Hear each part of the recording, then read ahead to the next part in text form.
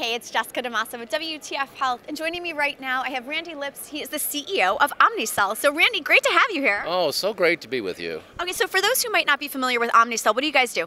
Oh, we do medication management all through the continuums, robotics, software, everything. Getting meds to the right place at the right time. Okay, what I love about this is that you guys have this really compelling vision for the future. So this autonomous pharmacy. Describe to me that vision, because I think that's really cool.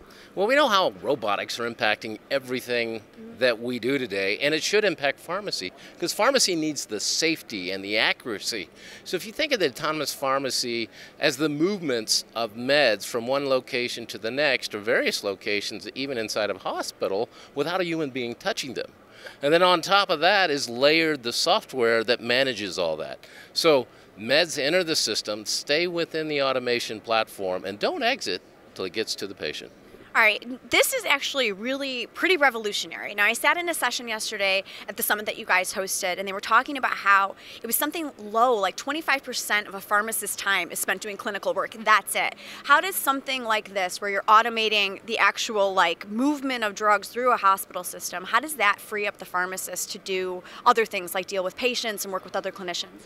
Yeah, not only pharmacists, but all clinicians, even nurses, have been burdened down by regulatory requirements, manual requirements that really don't have anything to do with what they went to school with, or don't really have any outcomes on patient care, but just have to do with administrative workload. That burden is so high today that it's 75% of what a pharmacy does in a major hospital, major provider. So instead of a clinician working at the height of their license, making big decisions on how to improve patient care, they're filling out paperwork, they're doing basic checks, things that automation could do for them even better than a human being.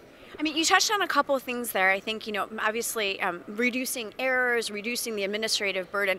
At a time like this in healthcare, when we're seeing the health systems some of the smaller rural health systems shutting down completely, the bigger health systems, buying up the smaller ones. How does the role of the pharmacy fit into all of this, and how does this different future where things are automated and you're really leveraging technology play a role?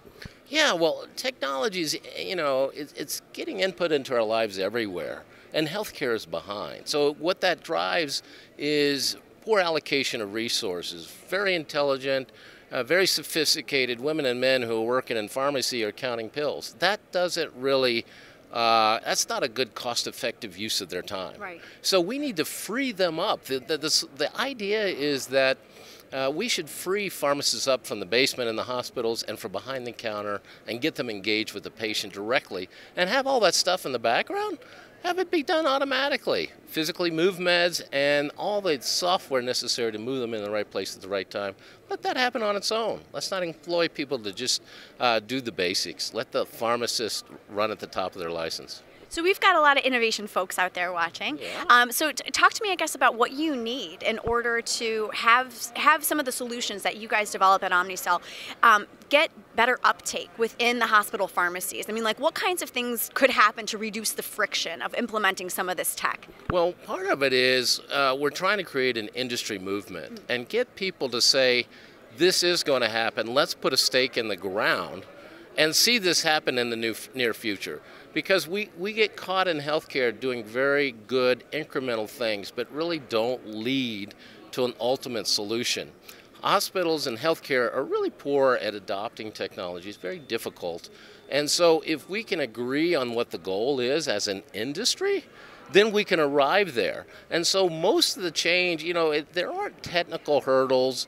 There aren't really a lot of software hurdles. The hurdles are all in our mindset and how quickly and important it is to get there and to get ourselves focused on making this happen as an industry and for us as a company as well. Say a little bit more about the mindset that needs to change. So what are we changing from and what are we changing to? And is it at the highest level? Is it the executives that need to change their mind? Or is it more with nurses who've got to be more open-minded, or the pharmacists themselves who really have to carry that mantle and drive that movement? I mean, what do you think? Well, part of what really makes healthcare move slower is they're conservative. And we want healthcare to be conservative. The first part of the oath, Hippocratic Oath, is first do no harm. And so one way not to do harm is not to change. So that entropy is kind of built into the system. But you have to have a clear roadmap of really what the autonomous pharmacy is. What are the steps to get there? And how can you start preparing you for this? So if you embrace it, and the industry creates the roadmap to get there, then you need to just join on and get with it. Instead of just trying to operate in sort of a single institutional fashion or, this is the way we've always done it. Those kinds of things really slow us down in any industry. But in healthcare, it's got to be something we want to do, and it's got to be something we're focused on.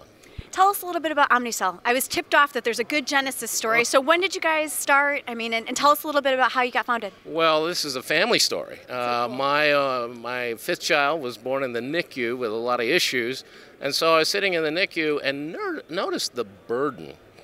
The nurse who was dedicated, my daughter at that time, had of doing her job. Her job wasn't all the clinical things she needed to do.